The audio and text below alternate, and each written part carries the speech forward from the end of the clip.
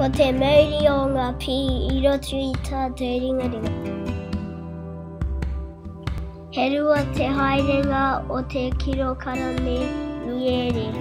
A kilogram goes a long way.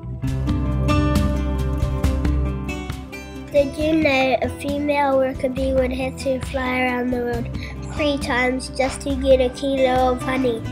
So it's in our hands to keep the bees alive so that they can keep on making honey for humans and other animals on the planet. Ko wai tēnei ngā momo pink. Did you know there are 4 kinds of bees in a hive? A worker who collects nectar and pollen to make honey for the farm.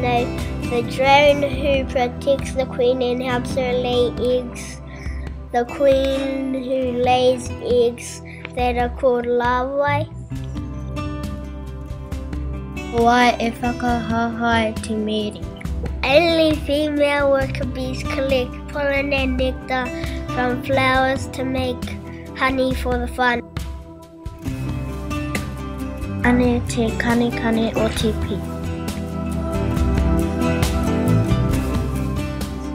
Bees do a special dance to communicate to the other bees that they have found honey.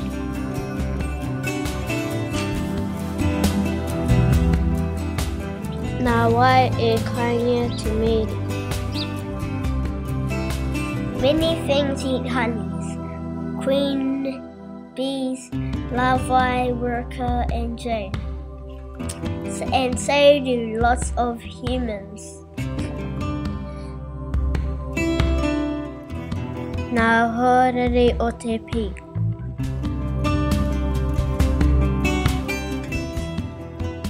Very much come into the hive on the back of a bee and spreads onto the other bees and kills the whole hive within 3 months.